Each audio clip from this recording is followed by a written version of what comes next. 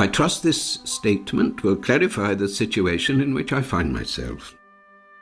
It was with some reluctance that I signed the original transcript, and I think my own version of the relevant facts may perhaps be clearer. Detective Constable Watson was very patient and polite when I came into Reading Police Station, but I'm afraid I cannot see him as a serious contender for the Booker Prize. All I'm trying to do is to clarify the complex sequence of events it has been my unhappy lot to experience. My wife Catherine and myself, we have no children, had decided to spend a week in northern France. It would have been ungrateful not to invite Catherine's mother, Mary, to join us. She had been living with us for the past 7 years, and although Catherine and I knew how good it would be to have a holiday on our own, we never seriously considered such an arrangement. Mary was in her mid-70s, her health progressively going downhill, with her memory sadly degenerating. In any case, she deserved a break just as much as we did. She had been wonderfully kind to us, especially after the death of her husband, when she'd sold her Georgian property in Cheltenham and given us £45,000. The only hiccup in the plan was that Mary insisted absolutely that she must fund the whole holiday herself. It was a bit of emotional blackmail, yes, but it was a generous offer, and we finally agreed to it. Yet in reality it wasn't all that generous. I had recently bought a spanking new 3-berth caravan. Any B&B or hotel bills would therefore be nil. We were booked for an 8 a.m. crossing. We left Chelsea at 3 a.m. precisely, and with traffic virtually non-existent, we had ample time to take a break for coffee and croissant at a deserted service station. At Dover, we found ourselves drawn up in third place in the ferry queue, wide awake and happily anticipating the holiday. The sky was light now, with the sea calm, and prospects appearing well-nigh perfect. At 7:05 a.m., the tannoy informed waiting vehicles that boarding was imminent and that documents should be ready for customs and passport clearance. Catherine turned to her mother. "Give me your passport then, Mum." I heard a groan of semi-panic behind me, and after a couple of minutes, a high squeak of semi-hysteria. "Oh, no! It must still be. Oh, no!"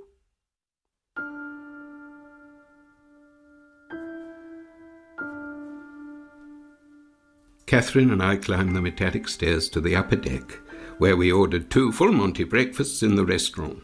As the Met Office had forecast, the crossing was smooth, and we arrived 10 minutes early in Calais, where we passed through customs and immigration without the slightest difficulty. Just over an hour later, a spotty-faced youth pointed the way towards our plot on the caravan site. When I pulled up on the parched little area that would temporarily be our home, my shoulder muscles finally managed to relax, and as Catherine unfastened her safety belt, I found myself smiling ruefully as she leaned across and kissed me, before opening her passenger door and walking down the side of the Rover to the caravan. When she came back to the car, her cheeks were a ghastly white. "She's dead, John. Mum's dead." Inside the caravan there was a low wooden box, about 8 feet long, on which 3 persons could sit reasonably comfortably, and inside this box was ample space for us to store duvets, blankets, pillows, etc. It was here that Mary had reluctantly agreed to conceal herself before our embarkation at Dover. We must have been mad, I agree, yet we had one slim consolation. When I entered the caravan, it seemed clear to me that she could not have died from suffocation. The lid still lay alongside, and the expression on her face was free from any trace of pain or panic. We could only hope and pray that she had died comparatively peacefully from something like a stroke. What could we do? What should we do? What did we do? After anchoring the separated caravan, Catherine and I walked around the site, desperately debating the situation, and finally agreeing on the most cowardly course of all. We returned to the car and drove off, minus caravan, for the Coq d'Or, a restaurant I had already earmarked as the best in the immediate locality. But we could peck only occasionally at the veal as our thoughts continued to circle round and round in our heads.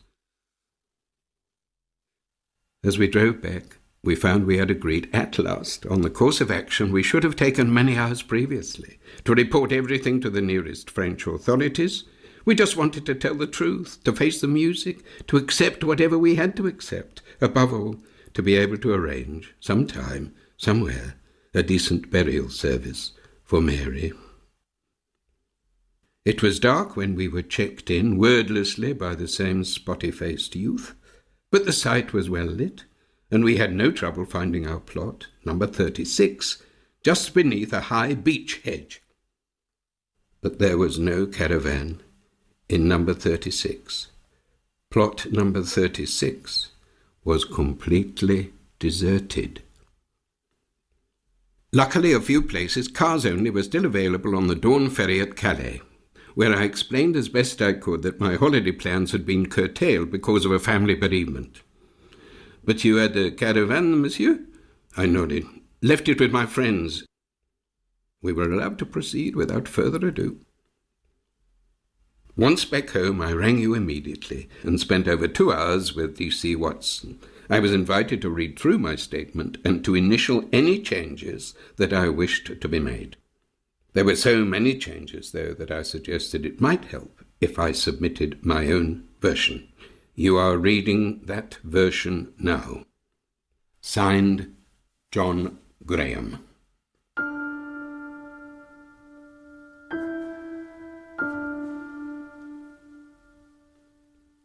When Detective Chief Superintendent Stratton first read through the statement, he'd known that the situation would be far from easy to handle. The corpse was in a foreign country, was not even officially registered dead, was still nowhere to be found, and might well have been sprinkled with concentrated curry powder in order to confuse any intelligent sniffer dog before being fed into some Gallic timber shredder. Yet now, after a leisurely second reading, he found himself pushing his bifocals a little further down his nose, and then, yes, even smiling slightly. It was at least well-written stuff, certainly of a higher literary quality than he'd come to expect from his own underlings.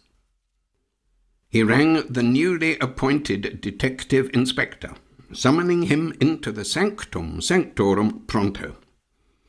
Stratton held up the stapled pages of Graham's revised version. "You've already, Yes, sir. What do you make of all this?" "Needle in the proverbial, as far as I can see, sir, unless those Frenchies come up with something. They know the reg of the caravan, and—" Stratton interrupted him irritably.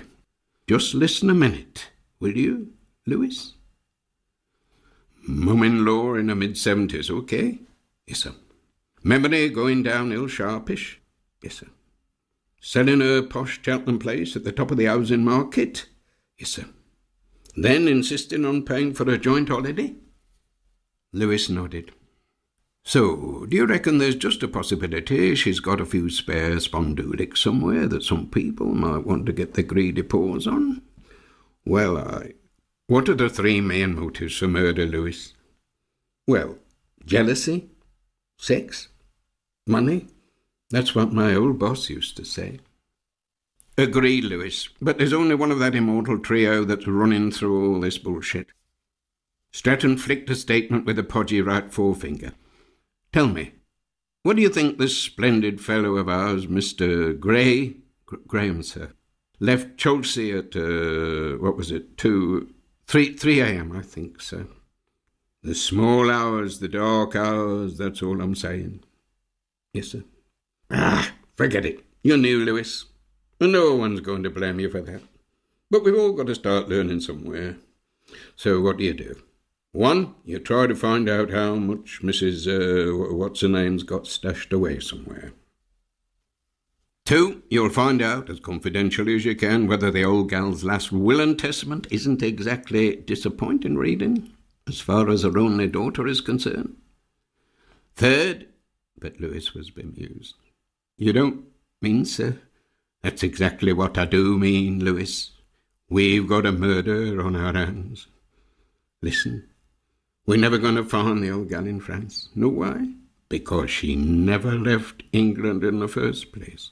Just think. Who saw her leaving Chelsea, eh? Nobody. Who saw her on the ferry crossing? Nobody.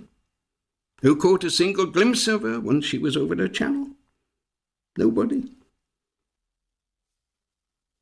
As he walked back to his office, Lewis realised that Stratton was a clever enough cop, one who had just put a wholly different perspective on events, but one who could never hold a candle to his old boss. Sergeant Kate Lucan looked up when he came in.